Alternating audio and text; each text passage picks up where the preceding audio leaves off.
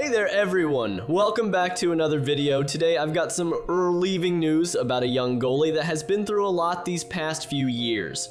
If you're a Florida Panthers fan or just a hockey fan in general, you won't want to miss this one. I'll be diving into the story of Spencer Knight. So without further ado, let's get into it. Spencer Knight, the promising young goalie for the Florida Panthers, suddenly takes a step back from the game, but it wasn't for the reasons you might think. In an interesting interview with the Hockey News' Ken Campbell, Knight opened up about his unexpected leave from the ice. He revealed that he was dealing with Obsessive Compulsive Disorder, also known as OCD, a condition that was affecting his ability to perform at the high level everyone came to expect from him. Now here's the thing, when Knight entered the NHLPA Players Assistance Program, many assumed it was related to issues like drugs or alcohol, but it turns out it was something entirely different. Knight admitted, "I was spiraling in a direction I didn't want to be going." His battle with OCD had started during his time at Boston College, where he found himself repeatedly washing his hands.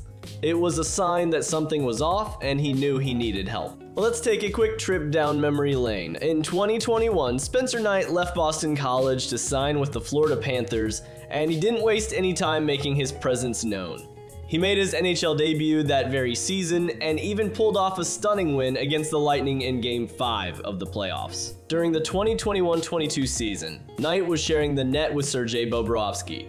However, it was during this time that Knight's battle with OCD started to take a toll on him. He'd appeared to secure the starting role in December, but things took a turn when he gave up 3 goals in Winnipeg and was pulled from the game by Coach Paul Maurice. Here's where things get interesting. Coach Maurice said it was merely to give Knight some rest, stating that Spencer has had a good run, but fate had different plans. Knight fell ill during a road trip, much like several other members of the Panthers. In his absence, Bobrovsky stepped up and reclaimed the starting spot. In February, Florida decided to send Knight down to Charlotte to get more playing time.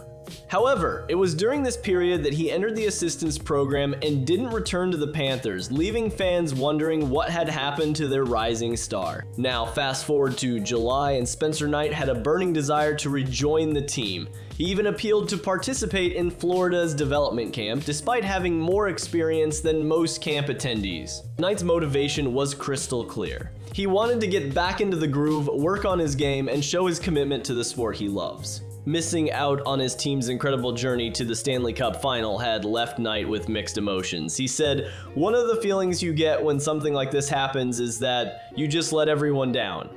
I never wanted to feel like a burden." As the dust settles, Knight is out of the assistance program and ready to hit the ice for training camp. The question on everyone's mind is where he stands with the team. With Bobrovsky as the presumed starter and the addition of free agent Anthony Stolarz, Knight's path is uncertain, but in his own words, "I have to be cool with whatever happens." He's embracing the uncertainty and is determined to become not only a better goalie, but also a better person through this journey. And there you have it. If you enjoyed this video, don't forget to hit that like button, subscribe for more hockey content, and ring that notification bell so you never miss an update. Until next time, I'm behind the boards. Peace!